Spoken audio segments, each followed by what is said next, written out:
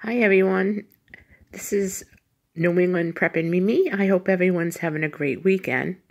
It's Saturday. It is really windy here. It was warm but very windy and rainy. The 60-degree temperatures would have been nice if the sun was out.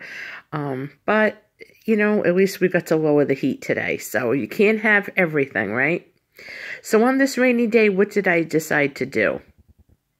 I'm going to tell you in a minute. But before we get into the video, please don't forget to subscribe to my channel if you like what you see. Show me that you love me by hitting the thumbs up button. And please leave a comment below. All these things combined help me grow my channel.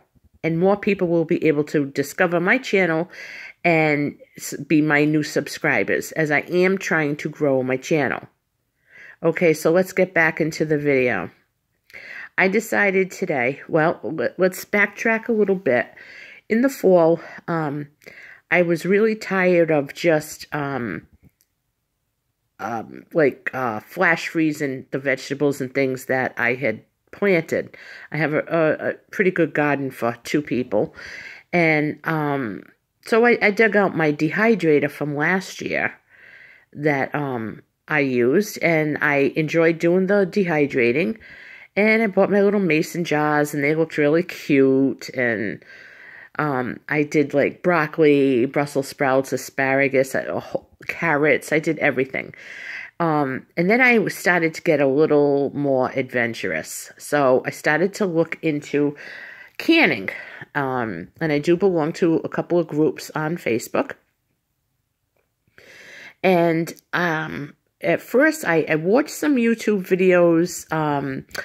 Someone I really love is Mary's Nest. If you could, if you'd like to just pop by her channel and tell her that New England Preppin' Mimi sent you, she would appreciate it. Just tell her paisan in New England sent you. She will definitely know who you mean. But anyway, I was watching some of her videos, and she's really sweet, and she explains things so nicely and calmly and thoroughly. So I took her advice, and I started to do some water bath canning. And I was always like, oh, the pressure canning, I don't know if I'm going to be able to do it. I didn't trust myself. I didn't have the confidence. So she was saying she did a video with the instructions on how to do it stovetop and just a stock pot and what to use and step by step. And so I did some jams and pickle stuff, and everything came out really good.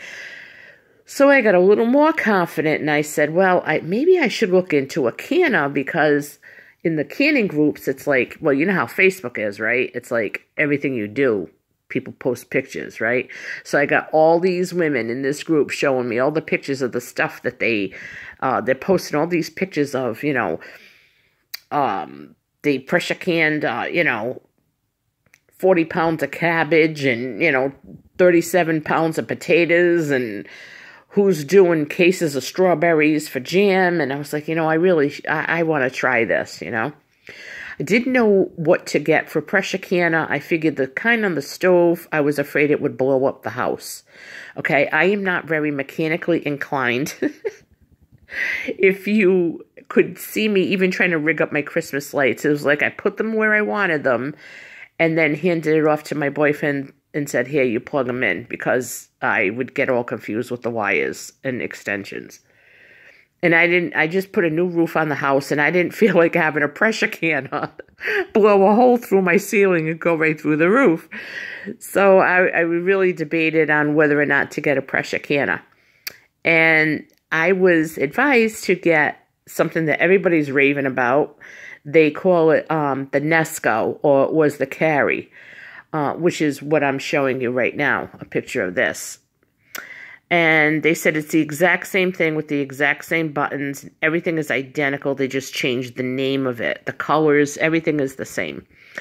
So they said get a Carry or get a Nesco. It's a smart,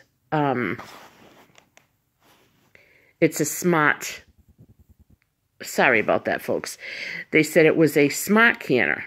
And it's also a pressure cooker, pressure canner, and I can water bath in it. And I said, okay. So I bought the Nesco, and it sat there for a couple of months, and then finally I decided to do some jam in it, and it came out really good. I did pickled jalapenos. I was just doing water bath stuff, and I didn't really want to get into pressure canning. I was afraid. So when I finally did, last week it went pretty good. I did potatoes. I did 2 quarts. It's only me and my mom here. So I just want to do a little bit at a time, see how it goes. Sometimes I do things in pints or half pints so that, you know, once you open it, we don't have to worry about using it up too fast. So today I got this brainstorm. Nice rainy day, right? Okay, rainy day in New England. And it's canning season. It's always canning season. So I decided to do some potatoes, and then I was getting ready to do a batch of carrots. And I had a problem with the canner, and I'm going to tell you what the problem is. It seems easy to use, but it's a smart canner, and I guess they're very sensitive and they're not reliable. That's my opinion. Okay, there's a cycle it has to go through before the pressure canning actually starts. So you have your jars in there, and you hit the high button. See, right there's the high button. And then you hit time, right there, the time button for however many minutes you're supposed to can that particular item. And then you hit start, and it does a digital chase, and it'll do that for about 10 minutes, and steam comes out, and it's all good, you know. Then you're supposed to get to E10. I don't know what it means. I just know that that's what it's supposed to be. And when I did the water bathing, it worked out beautifully.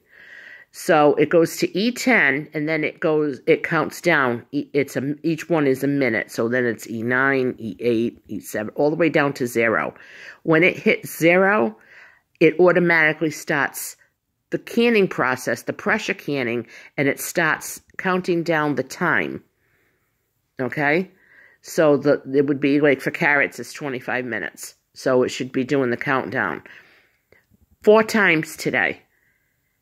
It went to E10, it counted down to E9, and then it went back into a digital chase, and nothing happened. It just kept chasing and going on and on. It never counted down to the 0. I was told to unplug it, restart it, you know, reprogram everything, and start again. It did it again. Only this time it counted down to 7. And now I've got carrots in there, and I'm like, okay, I don't want food poisoning. I don't want any botulism. I don't know what to do. I unplugged it again. Restarted it up again. It went to E10, and I was like holding my breath. I'm like, okay, God, this is it. It counted all the way down to E0.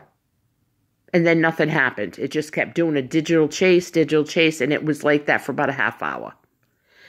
So I got really frustrated, and I unplugged it, and I cleaned up the kitchen, and when those jars cooled down, I'm throwing those carrots away. Thank God it was only 4 half pints, which is 2 pints of carrots. I did go into a couple of groups and ask why that was happening. And someone had a very good point. They said 2 things. It could be that they're not really safe for canning because they're not reliable. And that's why they're not really authorized by the I guess the food police to for what is safe and what isn't. Because if it's not reliable, how can it be safe? And someone else said that they were told that you should use a power strip plug for it, which, believe it or not, that I know how to do. But it got me thinking. I'm not opposed to calling customer service and having them walk me through it and see what's going on. I may just do like a half pint of potatoes again. I just want to see what happens. So I'm willing to try it.